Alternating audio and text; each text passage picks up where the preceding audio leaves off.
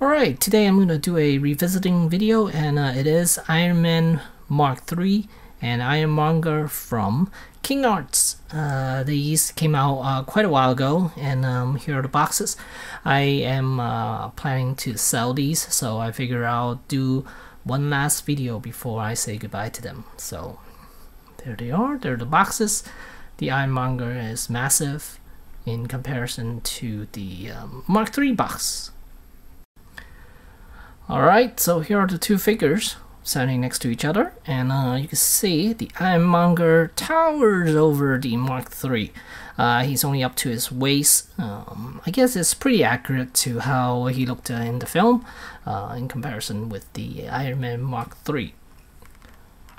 So that's how big they are. Alright, and here's Ironmonger again. And before I go into that, let's take a look at the accessories. Comes with two boosters, one on each side, and it looks like there's a connector right there, and then on the bottom there are LED lights as well, so they do light up. And then we get these tools for switching out batteries and stuff like that, I believe. And then here are all the batteries, and I'm not going to use these anymore because it looks like they started leaking. So let's get back to the Ironmonger first. So there it is, really nice texturing, fantastic, and colors I think looks really good.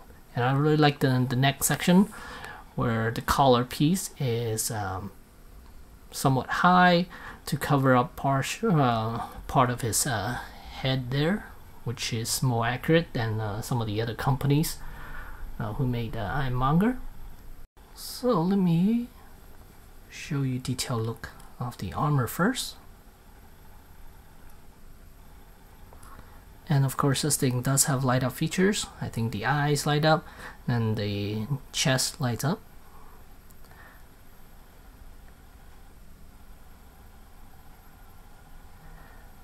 And this figure does have metal. I think some of the joints are metal, and I believe some of the body structure is metal as well. And back here on one side, you can see the rockets does come out, and then on the other side is the battery compartment, and there are pistons on the top.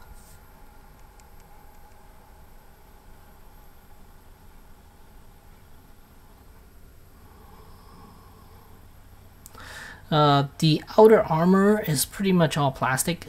There are bits and pieces that are die cast, but not the armor itself. Alright, so let me mess with the Ironmonger a little bit just to see how he is. Now again, head is on a ball joint, really good range actually. Look at that. Every which way, the collar does not get in the way. He can look up and he can look down quite a bit actually. Really good. Arms do extend out, and not so much butterfly joint. No butterfly joint, but they do rotate. And the piston, you can see up here. I'm not sure whether you can see it or not. Let me rotate down a little bit. When I move the arm, the piston does move along with it, and that's awesome.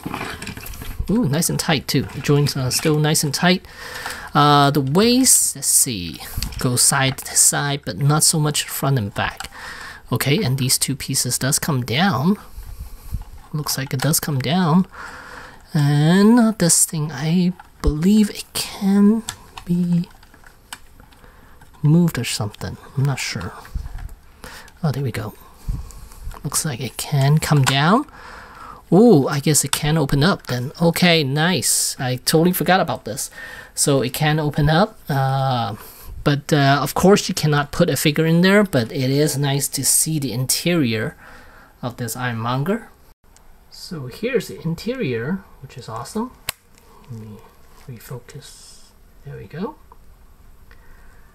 It's awesome that you could see the inside of this Ironmonger.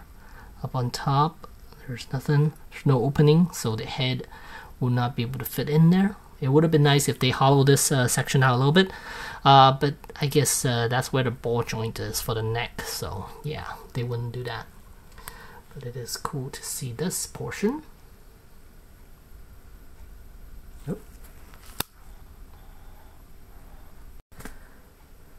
Alright, so let me push this thing back together.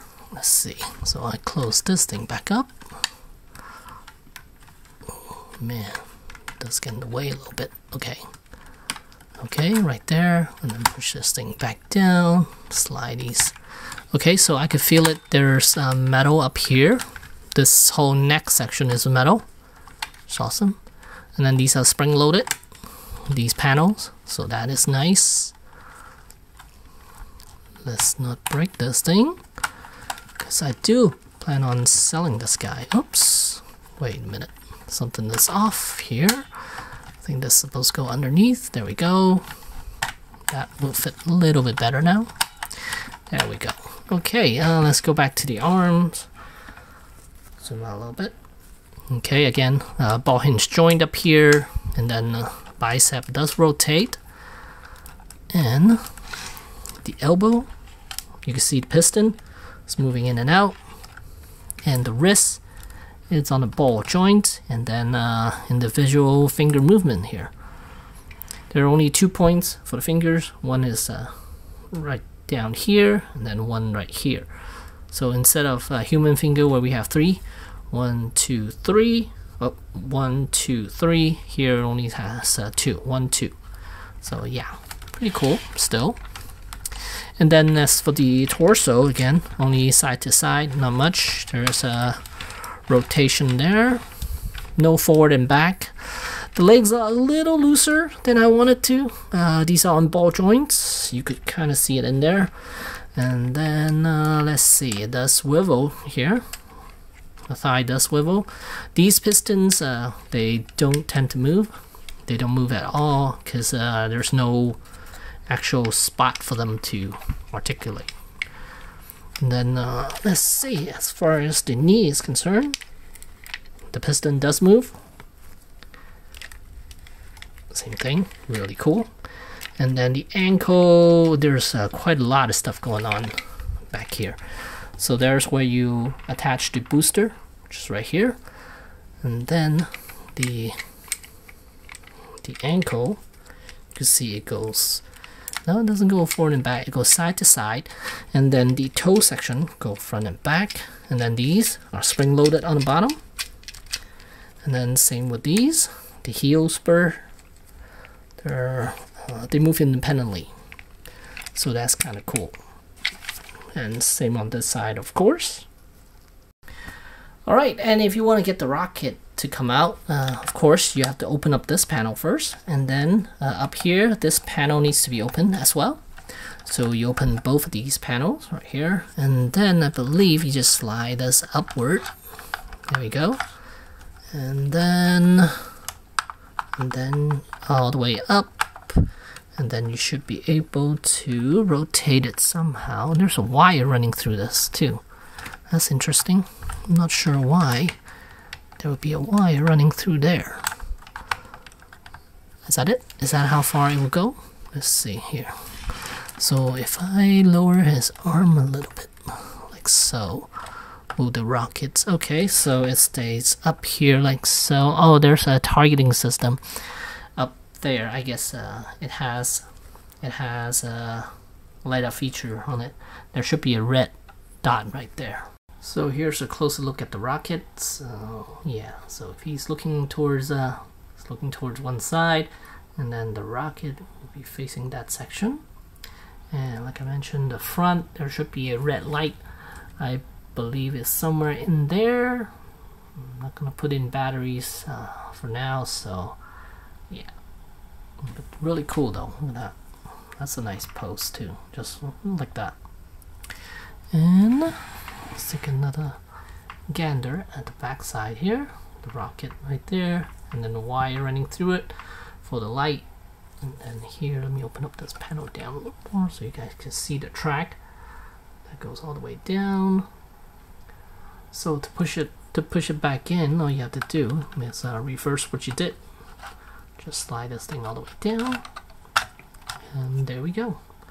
And just close this panel back up.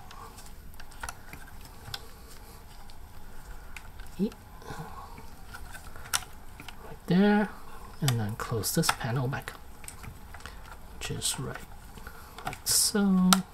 I'll have to push it in later, but that's how it goes. Alright, here's a really nice looking pose. Now, damn, I don't know whether I want to sell this now, because he does look really, really good. Look at the way he's posed right now. He looks fantastic just like that.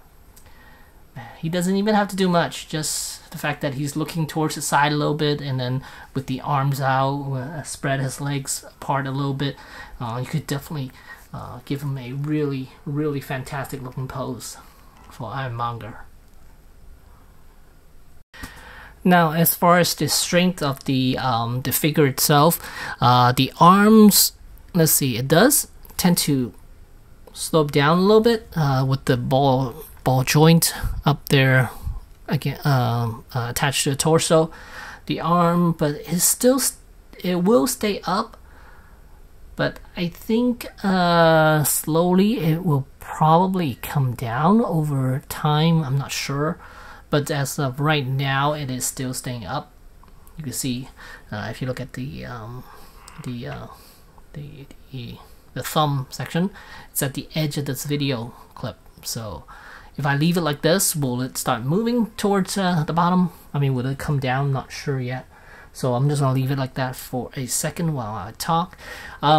So this figure, I believe I purchased it for about it was either $360 or $399. I'm not sure, because I see over at BBTS when they still had the listing, it was $399. So I don't remember where I purchased this from.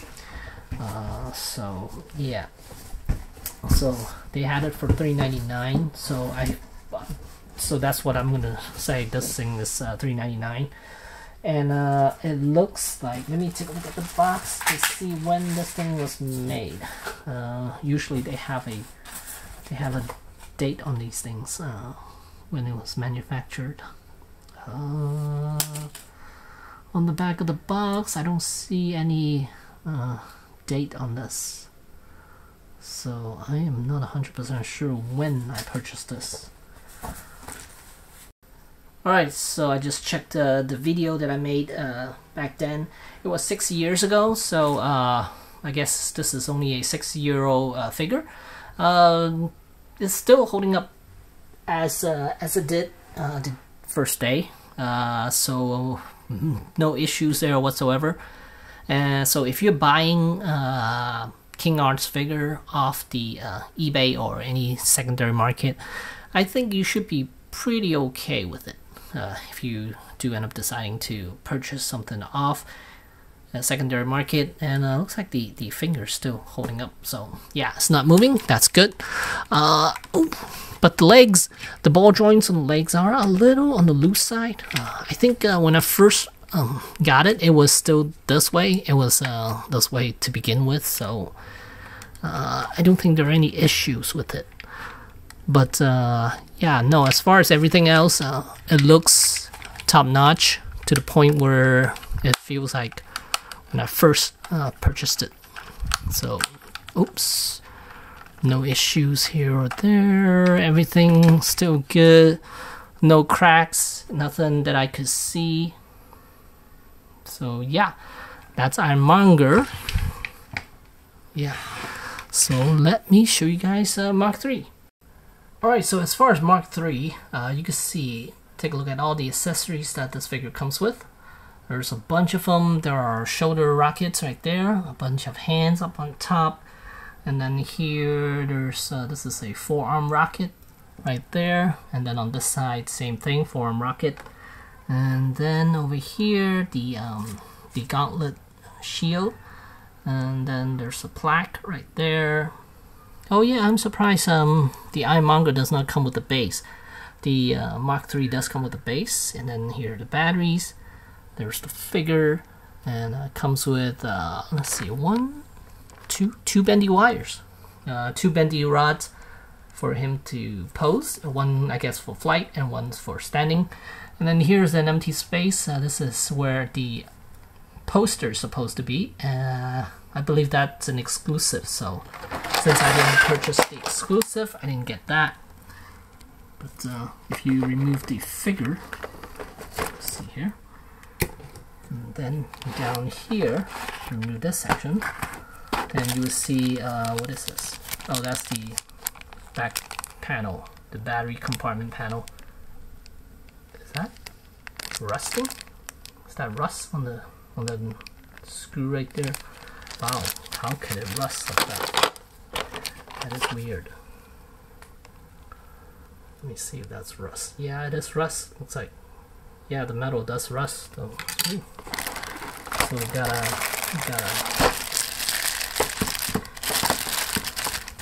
do something to be mindful of. And I had it on display not too long ago too. And there's the base right there. And then the battery compartment right there uses 3 AAA batteries there. But man, I didn't even think the screw would rust like that. But I guess it did. And it's not like I display it either. See that at the top of that screw? It's got rust all over it. And this figure does come with articulated fingers, hand as well. So kind of like Hot Toys, where they have one hand with fully articulated fingers. So this one does come with that. And then, yeah, you saw earlier, I guess we have repulsor blast hands, of course. Can't go Iron Man without repulsor blast hand. So we have one of that. And then we have a kind of a gesture hand, or gripping hand, or intense hand. So yeah, comes with a set of those as well. So let's take a look at the figure itself. Okay, let me set this down here. The ankles are not the strongest, I could tell you right now. Now let's see, the likeness. It is a little off. You could kind of already tell from just straight on. You can see you're seeing too much of the chin section right here. And the side, I think it should have been pulled out a little bit more. It could be, it's not the angle I'm using either. So if I'm zoom in, I mean, yeah, no, yeah, definitely it's a little off. These looks like it's too far out, and then the top section, it's a little strange. But from this angle, it looks good. But just from straight on, you could tell it's a little off. The head sculpt is a little off.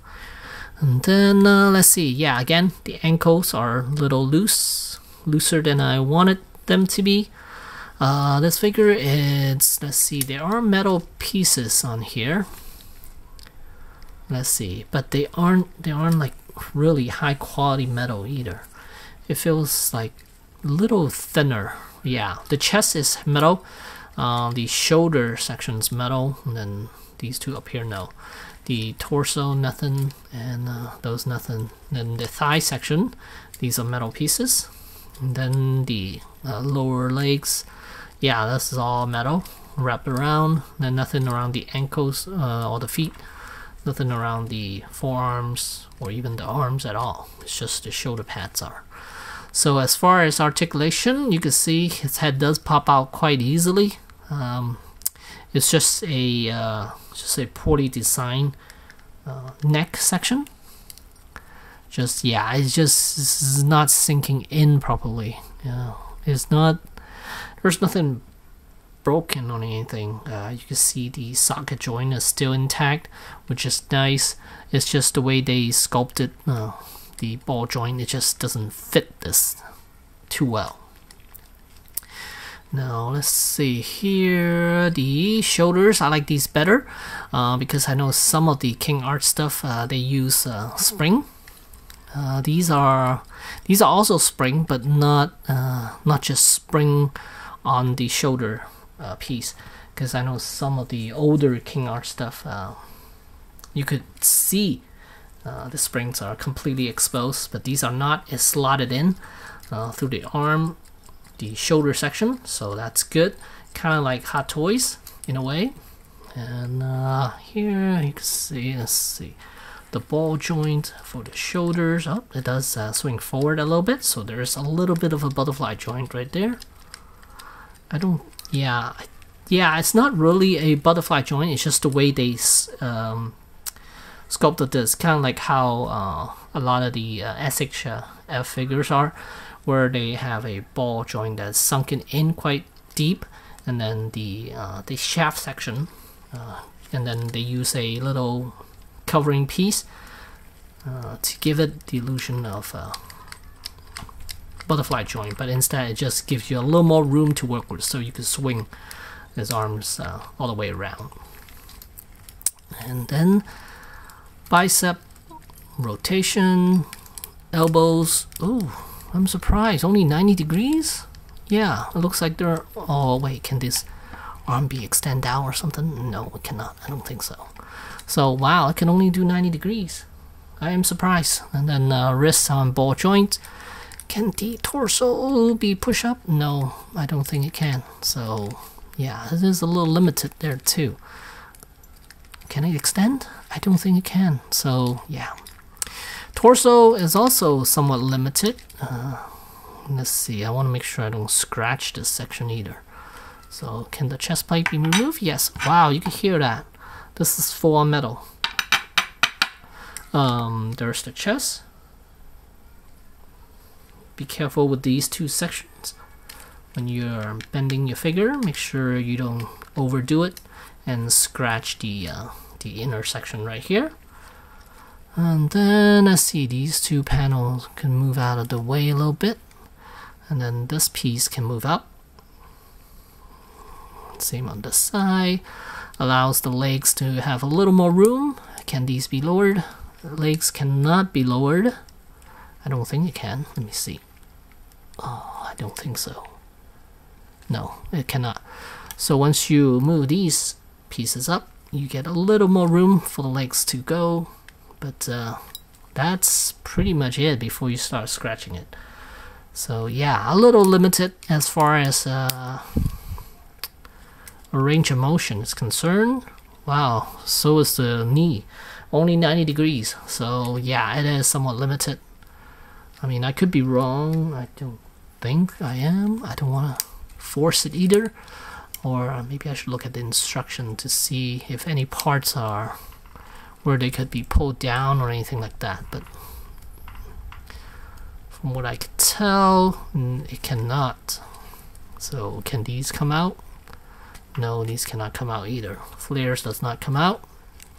So it is somewhat limited as far as range of motion for this guy. Yeah. Well, thigh does have a swivel right there. Thigh piece right there. So it is a nice looking Iron Man, I have to say. It is nice looking. And from the back, of course, there are flaps that opens up like that on both sides. And then I would imagine batteries are housed in the center right here. Yep, right there. There's where the batteries will go. Push this thing back in there. Oops. Let's see. This needs to go down. Before I can push that in. There we go. So yeah, flaps.